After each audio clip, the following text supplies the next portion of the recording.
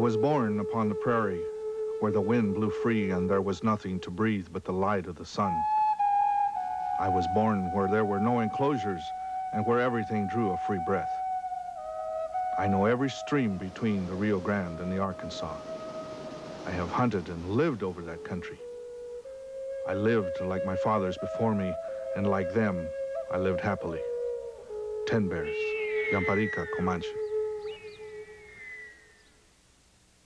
At the time of the European discovery of the New World, there may have been up to 10 million native inhabitants in North America, comprising more than 300 separate tribes. They're vastly different in appearance. Their languages are different. Their dress was different. Their religions were different. And people must remember that an Indian in the Southwest is not an Indian in the Northwest or in the East. And the Western Indians were vastly different. Incredibly, by the end of the Civil War, the Native American population had dwindled to less than 500,000.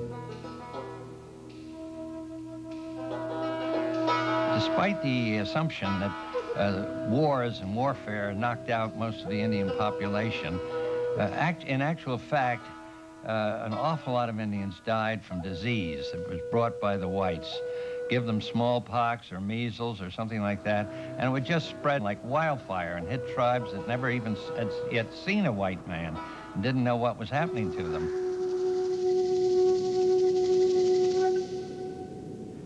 The struggle for survival was difficult, but the Native Americans of the Western frontier had adapted for centuries. The Hopi, Zuni, Acoma, and other tribes of the Southwest raised corn in the desert. Shelter from the heat was provided by thick-walled pueblos.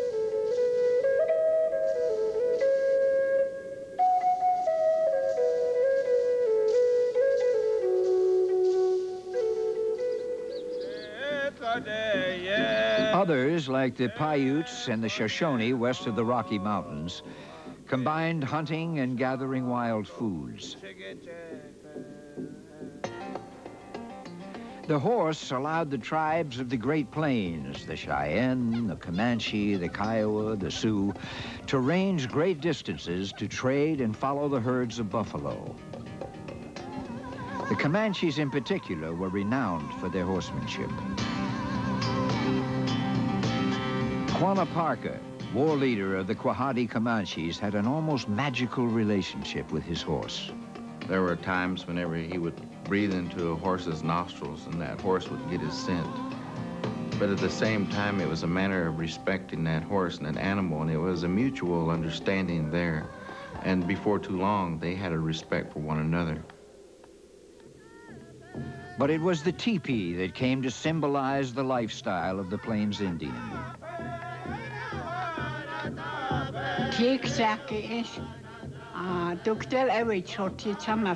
A long time ago, when they built the teepees, some kind of leader tells the people where to camp. They construct the teepee so the door is facing east because the cold wind blows from the north and northwest. Because the warmth comes from the east, they built their teepees facing east, and also the wind won't blow the teepee down.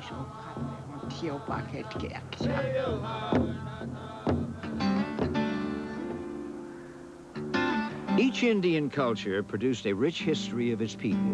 Visual images carved in stone, called petroglyphs, and pictographs, drawings on hides. The rituals and legends were passed down orally by the elders from one generation to the next. My mother taught me the legends of our people, taught me of the sun and sky, the moon and stars, the clouds and storms. She also taught me to kneel and pray to Yusen for strength, health, wisdom, and protection.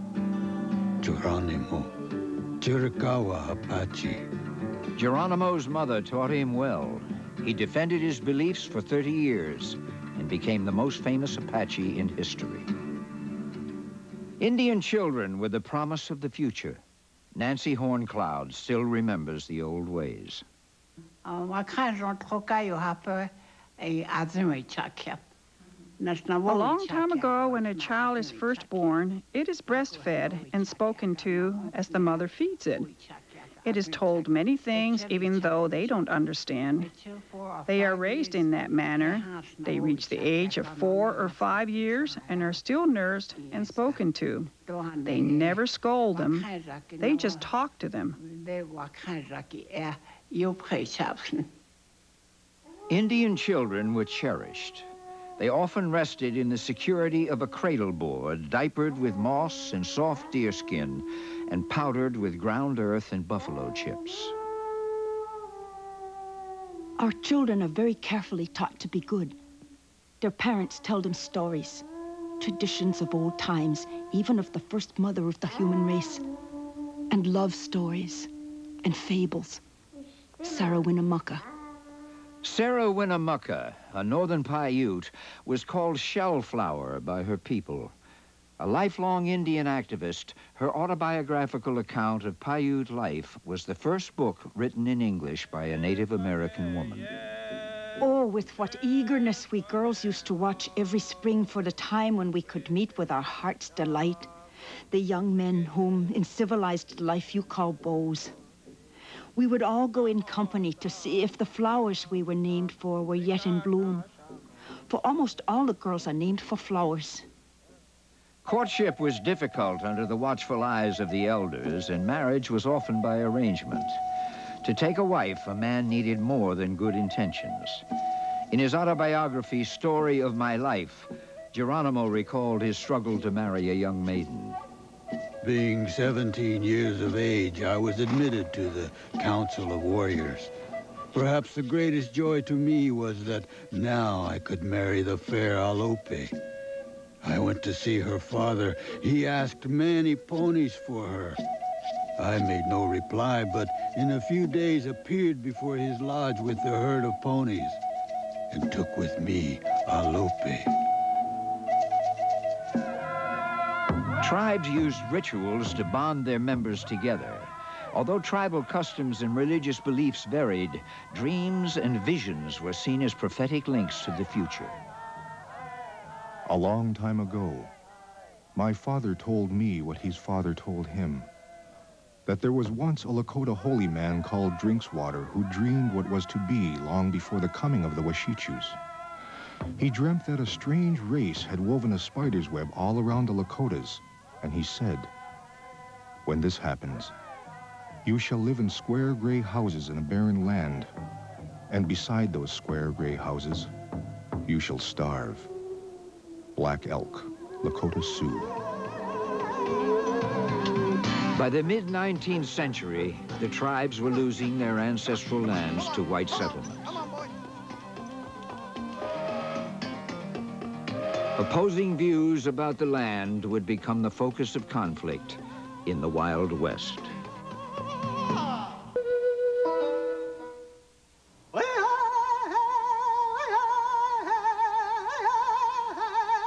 The mountains and hills that you see are your backbone, and the gullies and the creeks which are between the hills and mountains are your heart veins. Eufaula-Harjo, a creek of the Muskogee Nation.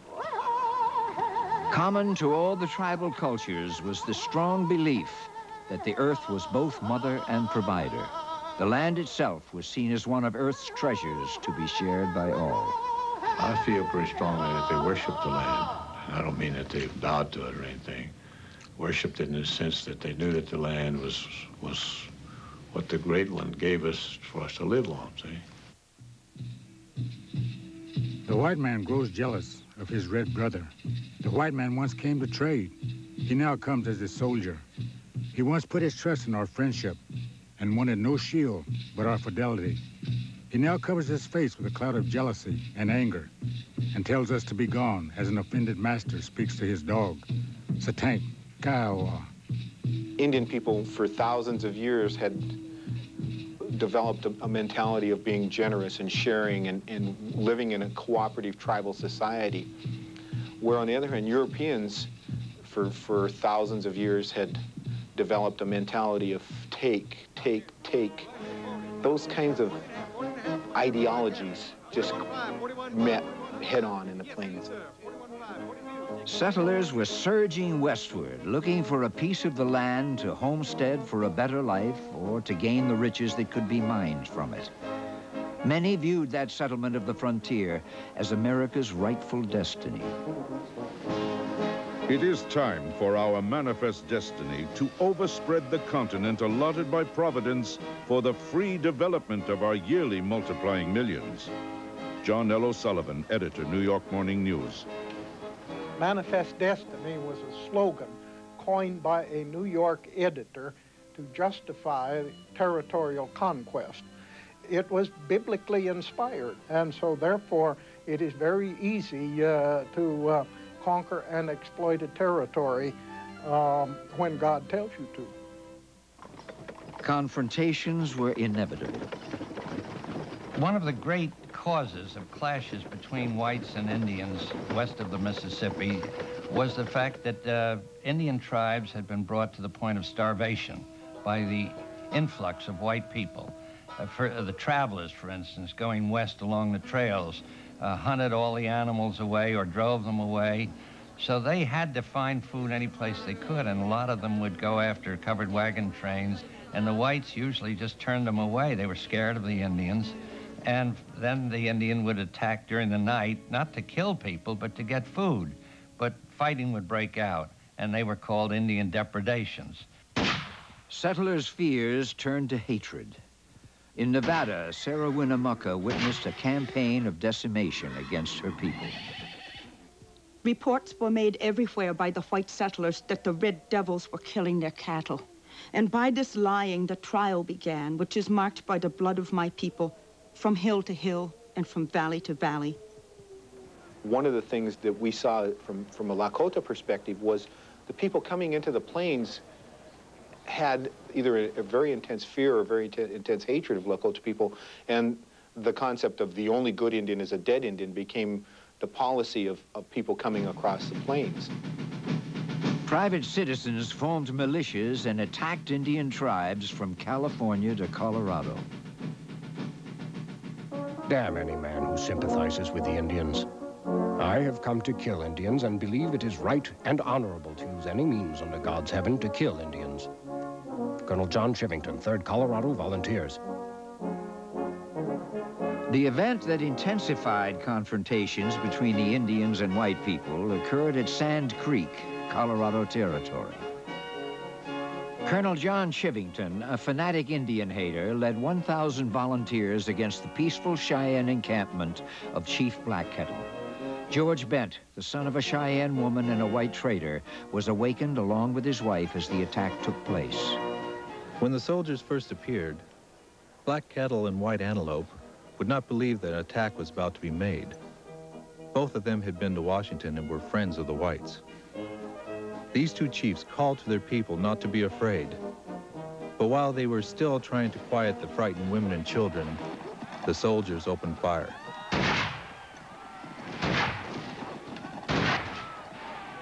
George Bent was badly wounded. More than 150 Cheyenne men, women, and children were killed.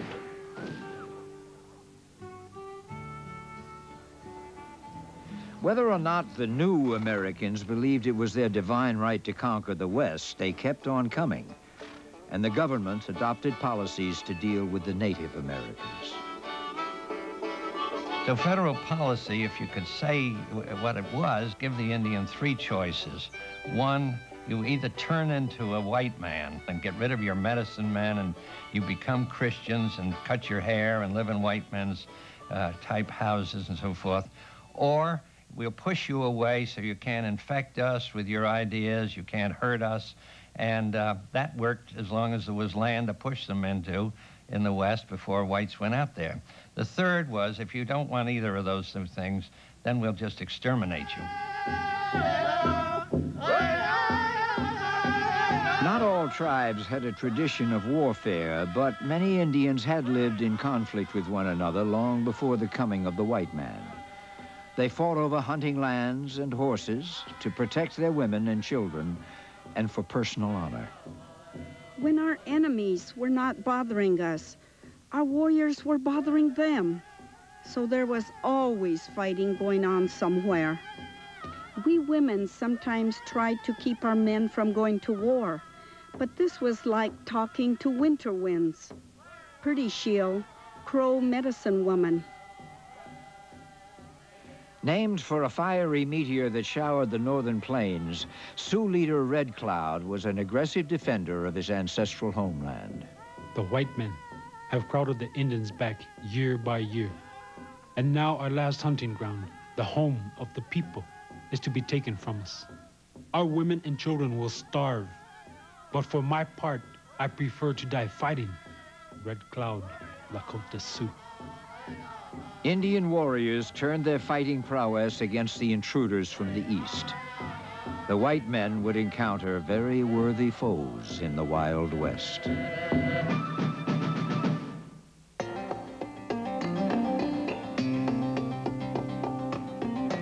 What voice was first sounded on this land? The voice of the red people who had but bows and arrows. What has been done in my country, I did not want. When the white man comes in my country, he leaves a trail of blood. Red Cloud, Lakota Sioux. Just as Indian and white beliefs over the land were fundamentally different, so were their ideas of battle and honor. Young men began at a very early age preparing to become warriors because it was the highest status. And so the training as a young adult would include things like learning how to defend oneself and learning the concept of bravery. Going into battle had its own unique set of customs and rituals. War paint was not mere display, but was a sacred charm employed to protect the warrior from wounds and death. A medicine man instructed our party in the proper manner of putting on the paint. George Bent, Cheyenne. It was essential that we have a warrior society. We needed a warrior society because we needed protection. We had to survive. And the beating of the drum simulates the warriors in battle as they advance and they crouch and they zigzag, and that's what the beat of the drum is.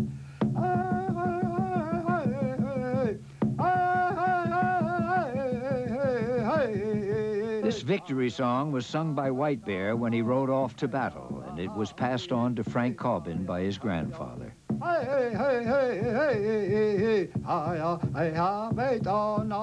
It wasn't the primary purpose of the battle to kill people. It was to breach out and count coup. You had this long stick, and when you entered into battle, you tried to get close enough to your enemy to reach out with that stick and hit them with that stick, or drag them off their horse. And this was the most honorable thing to do if you were a Lakota warrior. Sitting Bull, a Hunkpapa Sioux, counted his first coup or victory against a Crow warrior at the age of 14. He earned numerous honors stealing the horses of his enemy. Each eagle feather in a war bonnet represented a coup counted, an honor won. But Sioux warrior leader Red Cloud realized the rules of battle must change. Only by killing the white enemy would his people be saved. The Great Father sent his soldiers out here to spill blood. But I did not first commence the spilling of blood. If they disturb me, there will be no peace. What I have said, I mean. I mean to keep this land. When gold was discovered in Montana Territory, the shortest route to striking it rich was the Bozeman Trail, but it cut right through the Sioux hunting grounds. Disregarding treaty obligations, the Army began building 3 forts along the trail to protect the miners. Great Father sends us presents and wants a new road. But White Chief goes with soldiers to steal the road before Indians say yes or no. Red Cloud, Lakota Sioux. Cocky young Army officer Lieutenant William J. Fetterman boasted that he needed only 80 men to take all of Sioux country. Lured into a trap by Red Cloud and his warriors, Fetterman and his troops were wiped out. Assisted by Cheyenne and Arapaho warriors, Red Cloud and the Sioux surrounded the forts and virtually closed the Bozeman Trail. Cut off from supplies, the miners and soldiers faced starvation. Red Cloud was a brilliant military strategist, but I think even more importantly, he was a political genius. H.B. Denman reported back to Washington. Red Cloud sent us word that his war against the whites was to save the valley of the Powder River, the only hunting ground left to his nation, from our intrusion. He assured us that whenever the military garrisons at Fort Phil Kearny and Fort C.F. Smith were abandoned, the war on his part would cease. In a surprising move, a government peace commission agreed to Red Cloud's terms, and the Army abandoned the Bozeman Trail. Red Cloud had won his war. We have to remember that this man is the only man in the history of the United States to win a war with the United States government and have the government come to his terms. Red Cloud signed the treaty that established a reservation for the Sioux. A couple of years after Red Cloud signed the Treaty of 1868, he went to Washington, D.C. There was an interpretation done of the treaty, and at that point he was astonished to hear some of the things that he thought were in the treaty were no longer there, and he became outraged. Angered over these discrepancies in the treaty, Red Cloud became a warrior with words and appealed to Eastern reformers. The reports you hear concerning us are all on one side. We have given you nearly all of our lands. And if we had any more land to give, we would be very glad to give it. We have nothing more. We want to raise our children and make them happy and prosperous. We ask you to help us. Although Red Cloud's oratory moved the nation, his struggle with the U.S. government was not over. Well, Red Cloud is staying on the reservation. He's trying to control the people, and he's advocating that they have a peaceful relationship with the United States government. At the same time, the United States government is not following through with their obligations from the Treaty of 1868. Provisions that were called for commodities and food to be delivered to the tribes are not being delivered. Some of the people are starving, and the people are becoming very upset. The white people have put bad medicine over Red Cloud's eyes to make him see anything and everything they please. Sitting Bull, Hunkpapa Sioux. Sitting Bull and other Indian leaders left the reservation for the sacred Black Hills in Dakota Territory to escape the influence of white settlement. But in 1875, gold was discovered in the Black Hills, and a government commission was sent to lease or buy back that territory from the Indians. The Sioux refused. What treaties that the whites have kept has the red man broken? Not one. What treaties that the whites ever made with us red men have they kept? Not one. Sitting Bull, Hunkpapa Sioux. In the centennial year of 1876, the Army mounted a full-scale campaign to defeat the tribes of the Northern Plains once and for all. Lieutenant Colonel George Armstrong Custer underestimated soldiers. Custer divided his force of 600 to entrap a village protected by 2,000 warriors. Reno's battalion started down the valley, first on a trot, then at a gallop, marching in columns of twos. A very brave young officer in command of the scouts rode ahead. He swung his hat around in the air and he sung out to them, 30 days furlough to the man who gets the first scalp. Which brings us to that portentous question on which history has hung breathless for more than a century. At what point did Custer, with Indians to the front, Indians to the left, Indians to the right, and Indians to the rear, at what point did he look around and say, oh, shit?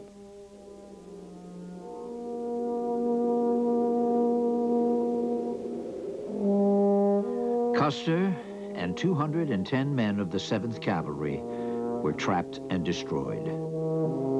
Henry Bailey was among the dead. This battle wrecked the lives of 26 women at Fort Lincoln, and orphaned children joined the cry of their bereaved mothers. God asked them to walk on alone, in the shadow. Libby Custer. Dear Mother.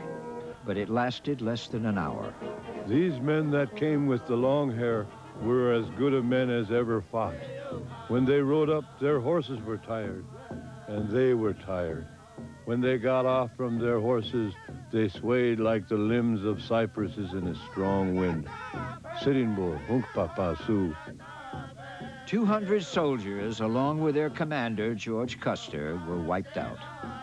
The victorious Indians would call this the Battle of Greasy Grass.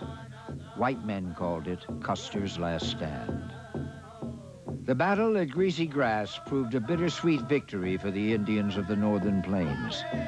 Sitting Bull led his people across the border into exile in Canada to escape the wrath of the U.S. Army. The struggle now fell on the Southern Plains. Here, the Wild West was about to experience its next confrontation.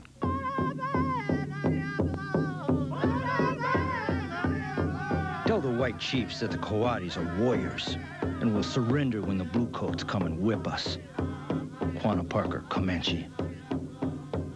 Treaties signed at Medicine Lodge, Kansas, promised goods and annuities to the Southern Plains tribes in exchange for staying off the warpath and moving on to reservation lands. However, not every tribe signed the treaties. Comanche Quanah Parker believed the treaties to be meaningless and continued to fight. Quanah's defiance began at the age of 14 when his mother was kidnapped by Texas Rangers. Before the death of my father, he told me that my mother was a white woman, that he took her into captivity from Central Texas when she was a child.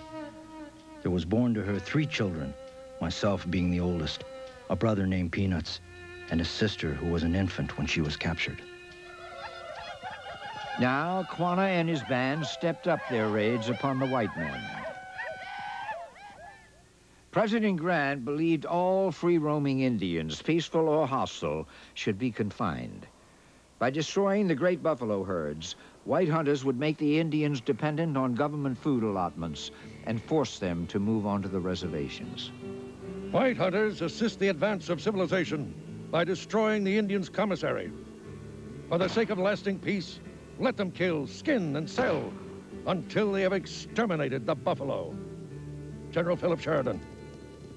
Professional buffalo hunters descended upon the plains. The Washichus did not kill them to eat. They took only the hides to sell, and sometimes only the tongues. And sometimes they did not even take the tongues. They just killed and killed, because they liked to do that. Black Elk, Lakota Sioux. Over 3.5 million buffalo were killed in the brief 2 years between 1872 and 1874. The Native Americans' free-roaming way of life was fast disappearing. Angered over the slaughter of buffalo, Quanah Parker and the Comanches, along with over 700 Kiowa, Cheyenne, and Arapaho warriors, sought to drive out the buffalo hunters. In a pre-dawn attack, Quanah and his warriors swept down on the encampment of buffalo hunters at Adobe Walls, Texas. The battle was recorded on this hide painting. We charged pretty fast on our horses, throwing up dust. I see men and horses roll over and over. We killed 2 white men in a wagon. I got shot in the side. The white men had big guns that killed a mile away. Quanah Parker. The Indians' bravery was no match for the buffalo hunters' long-range weapons, which inflicted heavy casualties. Quanah retreated from Adobe Walls, but continued his raids along with bands of Kiowa and Cheyenne. To end the attacks, troops from all parts of the frontier converged onto the Southern Plains. Because the Army had a great deal more than they had available in the way of guns and whatever, and rather than have them wiped out entirely, he felt like that this is time for us to, in a sense, join hands with them and maybe be able to, we can retain some things that are ours. Quanah and his Comanches came in of their own accord at Fort Sill, Oklahoma. His wife, Wickia, and family were with him. At the fort, Quanah learned the fate of his mother, taken from him years ago. Abducted by the Texas Rangers, Cynthia Ann Parker was reunited with her white relatives, but died of a broken heart, longing for her son and her Comanche family. Looking to the future, Quanah set aside his hatred of the white men and began a remarkable transition from warrior to peaceful leader.